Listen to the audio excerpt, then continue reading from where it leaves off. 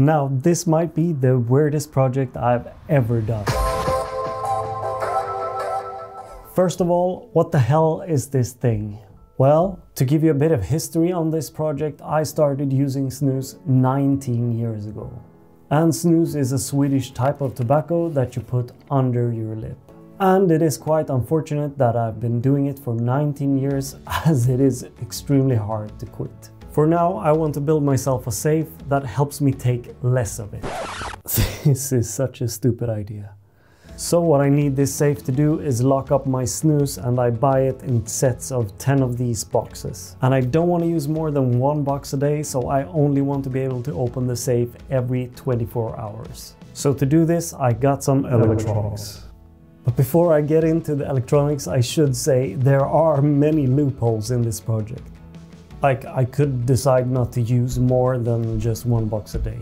And also the safe doesn't prevent me from going out and just buying more. And also when I open the safe, I could just take out more boxes than one. But that's not what this project is about. I want to build myself a safe where I am in control of my own limitations. You could say I'm trying to reduce my intake of snus the fun way. Who knows, eventually I might be able to quit by reduction. Who am I kidding? So, the electronics. I've got an Arduino. Arduino is a microcontroller that is pretty simple to program, even for people without any programming skills. That would be me. And the Arduino will be the brains of the operations. Next, I have this keypad. If I enter the correct code, a green LED will light up, and this little solenoid lock will unlock the safe.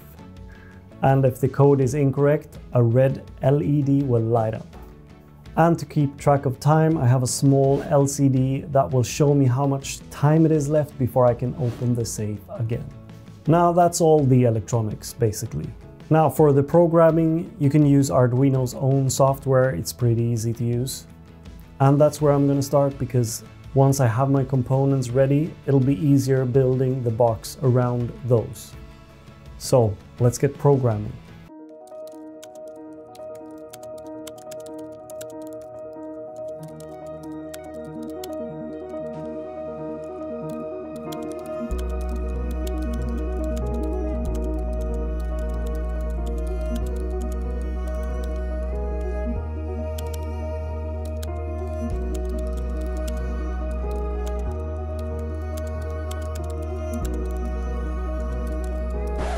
So I have a problem, or to be honest, I have a couple of problems. One, there's nothing showing on the display, which is a bit of an issue, of course. Secondly, I don't know what I'm doing here. You see, when doing Arduino, you need to use certain libraries of code specific to the hardware you're using. And in this case, I'm using a library for the display that isn't working currently. Another issue is that the countdown actually starts, but it ends straight away as well. So I have some figuring out to do. It might look like I did all the programming in one sitting, but that's not the case. I have been programming back and forth, and I also got a lot of help from my brother. So shout out, brother. But for now, enough talking, let's start building the box.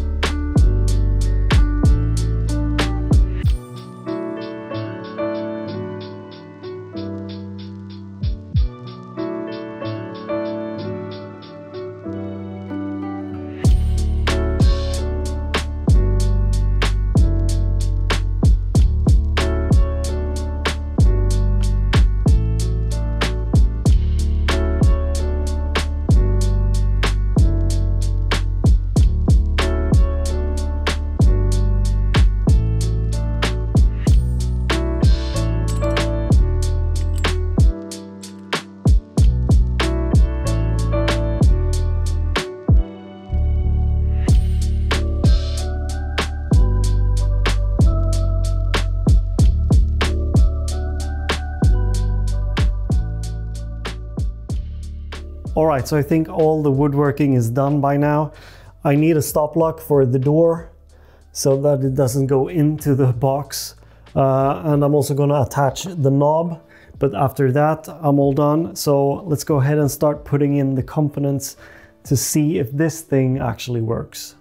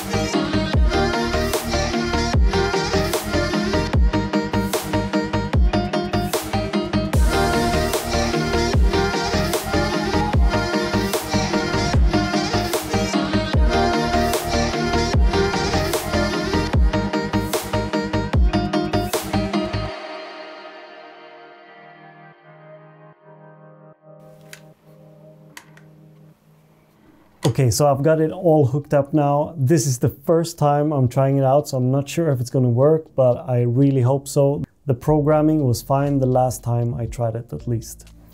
So let's try to open this up and see if I can actually use it. It does say enter passcode now, so I'll enter my passcode. Oh, yes. Yes. So I'm gonna try to enter the wrong password as well. Yeah, let's put the snooze in.